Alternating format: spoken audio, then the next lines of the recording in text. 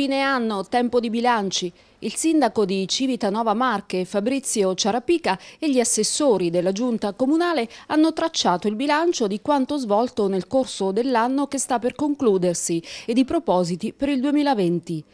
Diciamo che è un anno che si chiude con due notizie, due fatti positivi. Uno è la chiusura di una causa che il Comune aveva,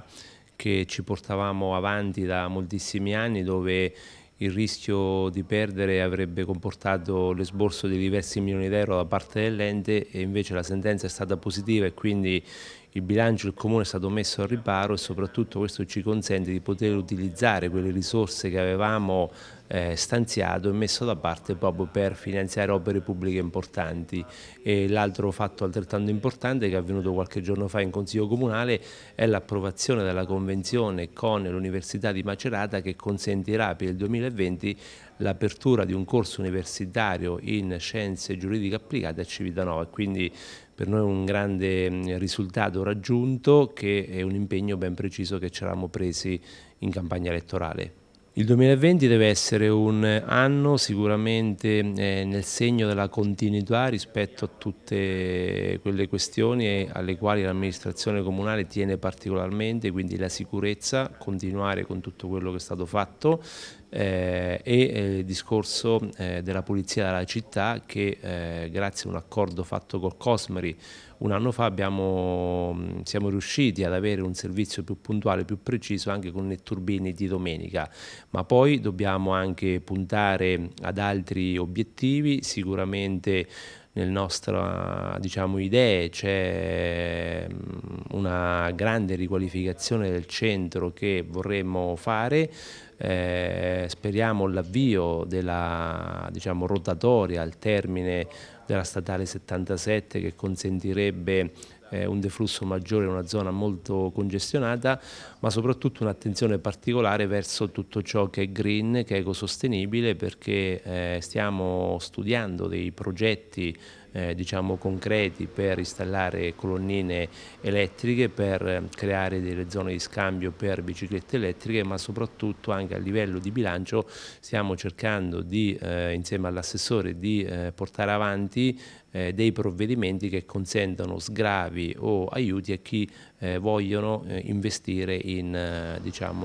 mezzi per la mobilità elettrici. Ci auguriamo che in questo 2020 si riesca a realizzare questi obiettivi, e colgo l'occasione per fare gli auguri a tutti i civitanovesi che in questo anno non ci hanno mai fatto mancare il loro sostegno attraverso le segnalazioni, attraverso le proposte, alle volte anche le critiche, ma le critiche, quando poi sono costruttive, sono importanti perché fanno crescere la nostra città. Particolarmente attivo l'assessorato ai lavori pubblici, che ha stilato un vero e proprio vademecum di tutte le opere concluse ed avviate nell'anno 2019. Ritengo che il bilancio sia estremamente positivo, perché noi ci eravamo prefissi di portare avanti certe iniziative che andassero a vantaggio della collettività, e siamo riusciti a rispettare quello che avevamo preventivato. Infatti nel piano triennale, che riguarda soprattutto l'anno 2019, i lavori sono quasi tutti completati, e i finanziamenti già contratti come mutui, quindi in modo da iniziare poi i lavori immediatamente nell'anno 2020.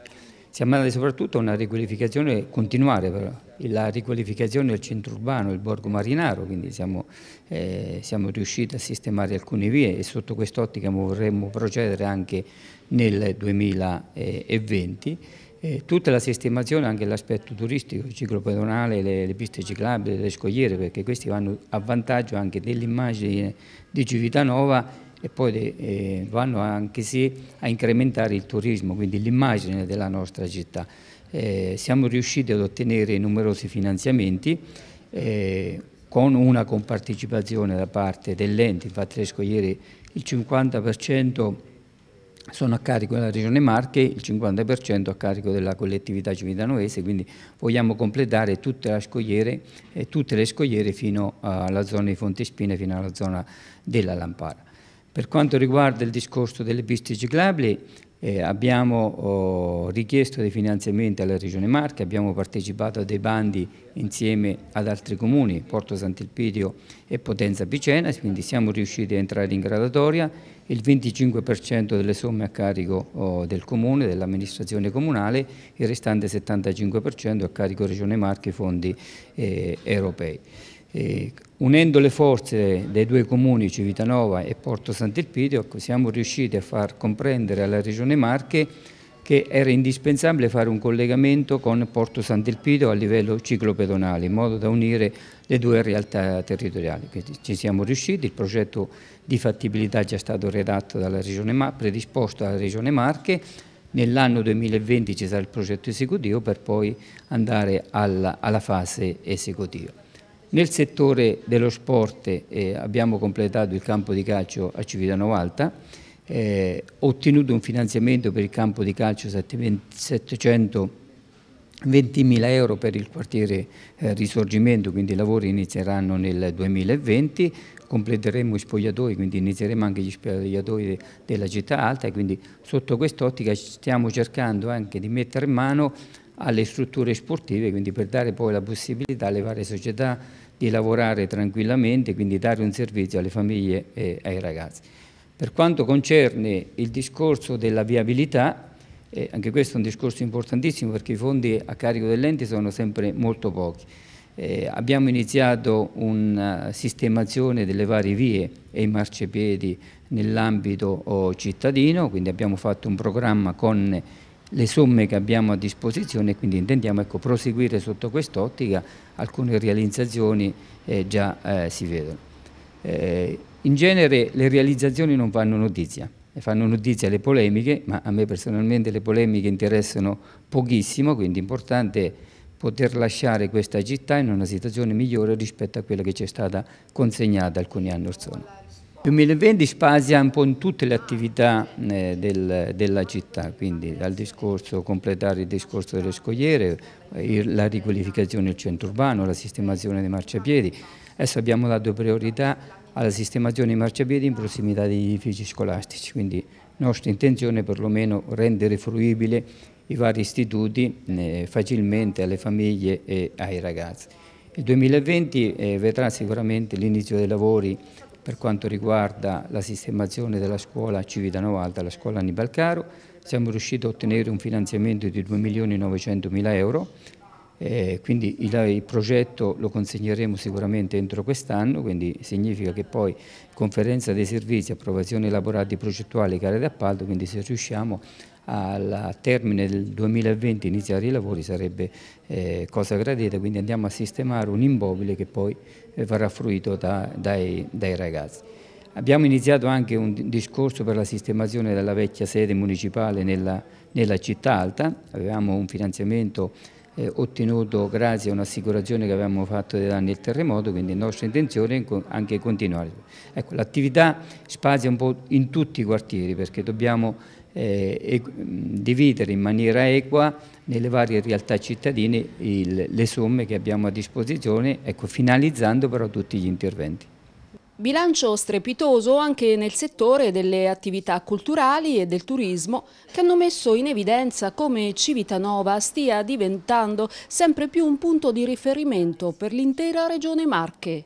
Si conclude l'anno 2019, il bilancio è estremamente positivo, le attività sono state davvero numerose. Abbiamo continuato una tradizione per quanto riguarda alcuni festival storici di Civitanova, abbiamo firmato altri di nuovi. Vorrei sottolineare soprattutto Gusta Porto, che è un festival di questa amministrazione, un festival che ha preso davvero piede e ha definito l'identità di Civitanova sotto l'aspetto culturale e nella promozione anche